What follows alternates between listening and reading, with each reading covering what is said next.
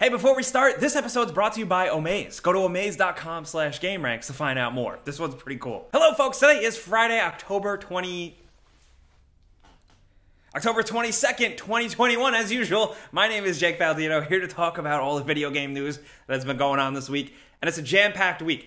Let's just dive in first. Let's start a little crazy with the rumor mill stuff. Remember that leak we discussed about a month ago or so involving NVIDIA and some data miners that revealed a list from NVIDIA themselves, possibly of upcoming games. Some of them seemed pretty outrageous, but there was a lot of tantalizing stuff on there, like Titanfall 3, a new Kingdom Hearts, Gears of War 6, Dragon's Dogma 2, which has been rumored in the past, a new Street Fighter. We'll link the whole list in the infamous Reddit thread down in the description, but we just wanted to bring it up real quick because we're thinking about it again, because more things on this list are coming true. So, it has been announced that God of War is officially coming to PC. There's a Steam page and everything. We got a gameplay reveal. It looks gorgeous. It's coming out in January. And as of this morning, we got an official reveal for the Grand Theft Auto Trilogy Definitive Edition remake remaster thing, which we'll talk about more in a bit. So this list has gotten a couple of things right. And now there's like 6 or so games at the very least on this list that we're thinking, what if those are real? There's like a Crysis 4, there's a bunch. Like we discussed last time, this list could have just been internal speculation on NVIDIA's part, or they just are aware of games in the works. Sometimes big crazy leaks like this do pan out, sometimes they don't, but this one seemingly has gotten a couple of things right, so we just wanted to highlight it. Oh, and speaking of God of War on PC and Sony specifically, there's a new State of Play coming next week. That's Wednesday, October 27th, I believe, with some unannounced games and some looks at some third-party games. So that's something to look forward to. But of course, the thing I wanted to talk about most this week officially was revealed this morning. They confirmed it last week, but now we got a good look at the Grand Theft Auto Trilogy Definitive Edition. And it's pretty gorgeous. A lot of people dunked on me. A lot of you guys in the comments. I was excited for this. A lot of people think Rockstar is the most terrible company in the world because they haven't released GTA 6 yet. But considering what they've done here, the work they put into this, I'm impressed, and I'm probably going to buy it. So it's the 3 games, and they're substantially updated with some gameplay tweaks and Grand Theft Auto 5 style controls and aiming. That we didn't get to see any, which I'm a little bummed about. I want to know what that actually feels like, but we got a good look at just the complete overhaul of the visuals, and they're pretty impressive. We know that there's new lighting, there's new textures, there's new character models. The character models, you'll note, actually have fingers, and their eyes and mouths move more, which is pretty sweet. Fingies confirmed, baby. Fingies! There's new updated weather effects, foliage. The next-gen consoles are going to support all that goodness, that 4K HDR stuff. It's going to have DLSS on PC. And the character models in particular, I like what they're doing with them, where they're keeping that style. They didn't try and make them look like real people, because I feel like that would have just been more of a mess, and we probably would have been making fun of the game. They stuck with the art style. They updated it. They kind of look like Grand Theft Auto action figures mixed with the loading screen art styles, which awesome. The weapon wheels and radio selection wheels are updated. The mini-maps are updated and modernized. There's like modern checkpoints and restarts, draw distances, a whole bunch of stuff. The official Rockstar website does a good job of breaking everything down. So this is releasing on all the major platforms, including Nintendo Switch, November 11th. It's coming to mobile eventually. I wonder how that's going to look. It's also worth pointing out that the GTA 3 version is going to be on PlayStation Now, December 7th, and Xbox Game Pass people are going to get the San Andreas version of the game on launch, which is pretty cool. There's also going to be a physical release in December, which is nice. So I think this update's pretty interesting. I wasn't expecting a massive overhaul, but I also wasn't sure if we were going to get like much of an upgrade at all, and I think this is a nice happy medium. Like I said, I'm definitely going to be checking this out. We're going to be making videos on it. I'm very curious to see what else the deal is. Is all of the music actually there? Are there a couple tracks missing? Are they going to change or update anything else? We'll just have to wait and see, but thankfully, you know, not much longer.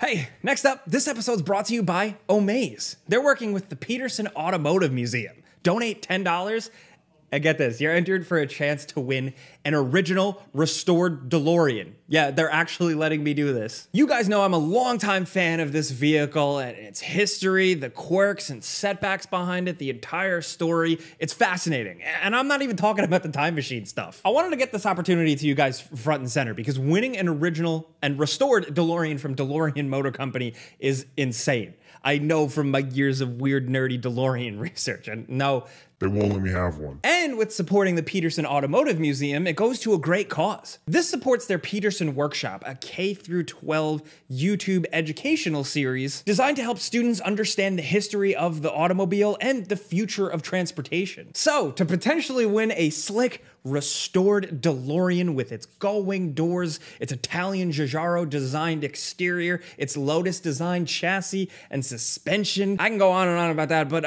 also support the Peterson Automotive Museum with their preservation and educational efforts. Just go to omaze.com/gameranx. You can click it in the link in the description down below. It's also right here. Once again, that's omaze.com/gameranx, and thanks to Omaze for sponsoring our videos. Also, of course, it wouldn't be a week of gaming news without some delays. The first is Elden Ring. Sorry, kiddos, it's been delayed. It's only been pushed like 5 weeks. Elden Ring has jumped from January 22nd to February 25th, so there you go. But also on the delay scene, Advance Wars, unfortunately. This game looked awesome for Nintendo Switch. A lot of people have been waiting for this kind of resurgence. It was expected in December, but now it's launching spring 2022. Also, CD Projekt Red has announced that Cyberpunk 2077's next-gen versions are now coming first quarter 2022, and the updated next-gen version of The Witcher 3 is coming second quarter 2022. Also, you guys know I was going to talk about it, acknowledge this, the Splinter Cell rumor. The newest rumor on the street is from Video Games Chronicle, a website whose reporting and scooping I do tend to trust. I think they've got a decent track record. So they have cited unnamed sources that are working on the project that there is officially a greenlit new Splinter Cell game. According to this report, and this is the part I don't believe a lot, Ubisoft wants to like win back fans and make a new Splinter Cell game. Apparently this isn't going to be like a Montreal, like big Ubisoft studio project. Somebody else might be working on it. We don't know who. This is apparently just greenlit, so it's just really getting the okay. Things are just starting. I feel like we talk about a Splinter Cell rumor like this every year, but okay. There's so much to say about this. Like, what is a modern Ubisoft Splinter Cell like? Do we even want it? Is it even going to be good? Are they going to have Sam pass the torch to somebody else because he's old now? Are they going to reboot it?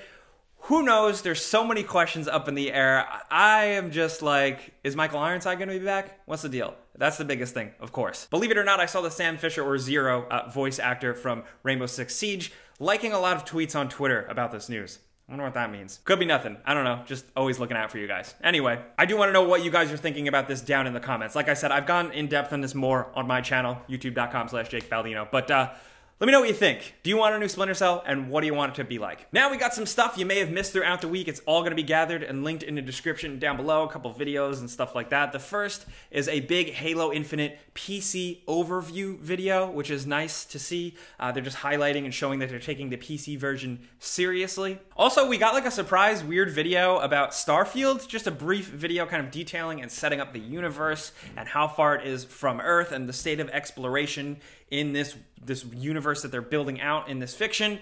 And it's cool. We got a couple of new looks at some concept art, but really that's it. If you're hungry for info, there's only little snippets here. Game Informer has had a lot of new Saints Row game exclusives and stuff like that. So we linked one of their gameplay videos. It's just kind of like free roaming, wingsuiting around the city in the open world. It seems like Saints Row. I don't know, man. Let's see how this goes. Also, something I'm really excited about, the Stardew Valley creator, Concerned Ape, has announced their official game, next game, and revealed it. It's called The Haunted Chocolatier. It definitely looks like a spiritual successor to Stardew Valley. It involves kind of taking up shop in a haunted castle and making chocolate and selling it to the townsfolk, but you're also going out and adventuring very much in a Stardew Valley flow. It looks like there's going to be more of an emphasis on relationships and stuff like that in the game. The music seems cool. The art style seems just like, give it to me now. But Concerned Ape has said that this is still quite a ways off. Also, I thought this was interesting. I mean, it comes not as a big surprise, but Razer is moving even deeper into the PC market in terms of components.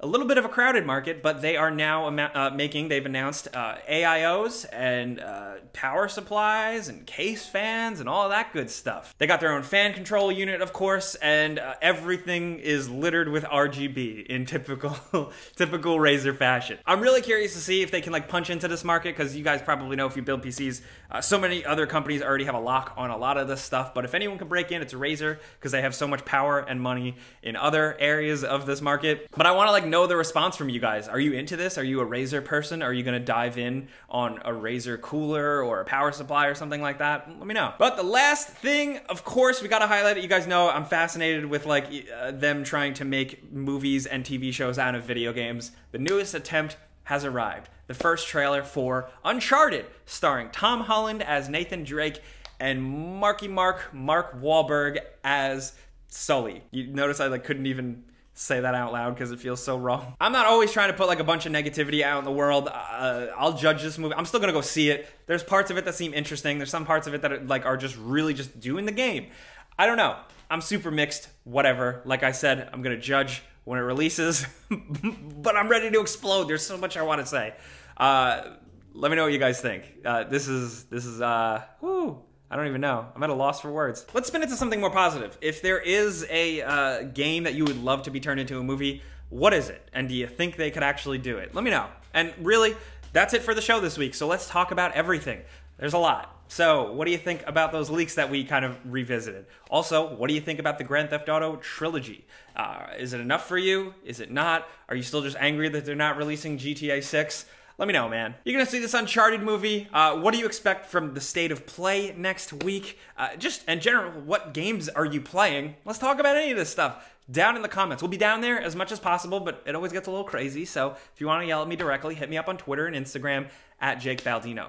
Also, thanks to a lot of you guys last week who wished me well for the chair bit where I fell off my chair.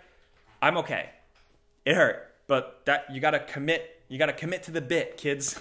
And once again, big thanks to our sponsor, Omaze, omaze.com/gameranx. We're here every Friday. Clicking the like button helps us out a lot. Very much appreciate it. You can catch me on the Friday show and on the Before You Buys. I'm Jake Baldino. Thanks for watching. Pizza's on me. Have a lovely weekend.